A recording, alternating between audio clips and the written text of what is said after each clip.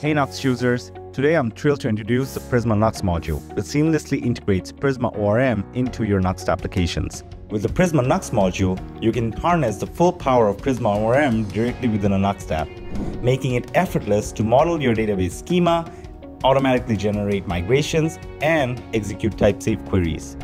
Plus, you get access to Prisma Studio, a handy tool for visualizing and managing your data through a user-friendly tabular interface. I have already created a basic Nuxt project using the nuxt init command. So we can dive right into the setup process for integrating Prisma ORM in your Nuxt app. Add the Prisma Nuxt module as a dependency in your Nuxt app. Then in your Nuxt config file, include Prisma Nuxt as a module to integrate the package's functionality to your project. Then start the development server. This step automatically installs all necessary dependencies for a Prisma project and initializes a Prisma schema within SQLite database containing user and post tables. Let's agree to migrate our database and create the tables within it. Also, let's add Prisma Studio to the Nuxt DevTools by agreeing to the prompt. This will allow us to easily explore and manipulate our data from the Nuxt DevTools. Once these steps are completed, follow the instructions in the terminal to open Nuxt DevTools.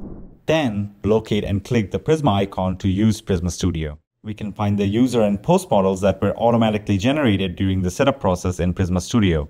Let's quickly add a user to the user table. Next, let's see how to query the database for the added data using the Prisma Nuxt module. I've already created a server component where we can use the Use Prisma Client composable to query and display our data. Currently, it doesn't show any users because there is no query. Let's use the auto-imported Use Prisma Client composable to query the first user we can find and display it in our component. Now, heading back to our browser, we should see the user data being displayed. Let's explore how to query the database from your Nuxt API routes. We already have a route called userList that is supposed to return all users from our database.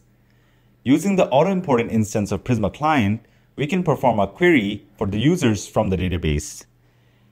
Navigating to the user list route, we should see our users data.